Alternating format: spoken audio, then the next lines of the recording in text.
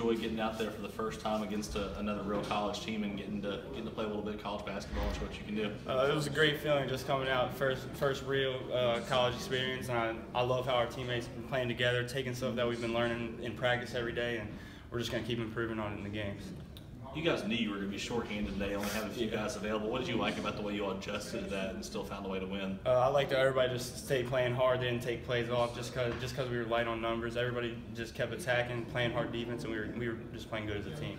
Coach made fun of you for not making any shots in that scrimmage the other day. How nice was it to finally get one? It was nice. I just had to see one go down, and after that, it all just came to me after that. How many learnable, teachable moments are there for you guys, Tavion, Merrick? I mean, all you freshmen. Oh yeah, there's a lot of learning coming from this. Like looking at Darius, I like how he plays. He's poised. He runs the offense well, and he just gets everybody involved. And I like learning from him a lot.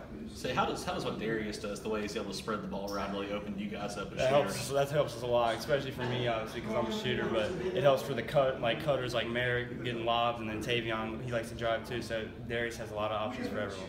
Where do you all think you have improved defensively over the last month? I think we've improved mostly on communication. Everybody just talking with each other and helping each other out, and that's we just need to keep working on that.